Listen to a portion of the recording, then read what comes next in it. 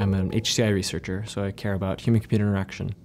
My research work focuses around communication, specifically between patients and doctors. I see technology as a means for building the computer into a teammate that works with doctors and patients, as compared to just a tool that doctors or patients use.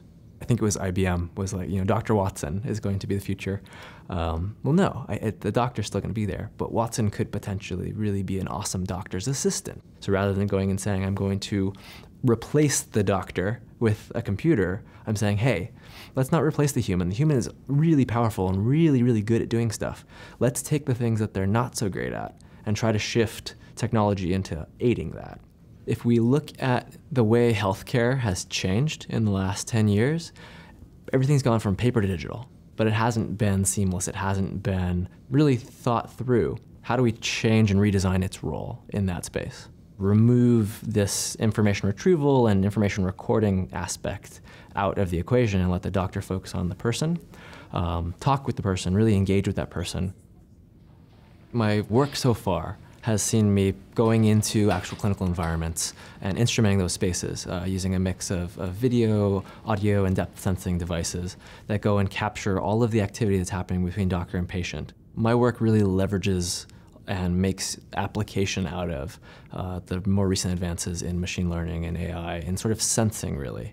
We can mine the way you've said it to understand affect and how you're feeling, stress levels. Combining this sort of nonverbal behavior analysis with more recent cutting-edge advances in speech recognition gives us the ability to sort of mine that and pull out pieces of information that are useful and valuable to change that technology from being a burden to being a teammate. Computing in healthcare is the future. Right? It's a massive space that's completely underutilized, and I'm really excited to see where things go. Because we've got this really top-tier engineering school next to a really top-tier medical school, the doctors there are very excited to try new things, very excited about the potential for technology and wanting to embed that within clinical spaces, to partner with students like me and design solutions that really help them be better doctors.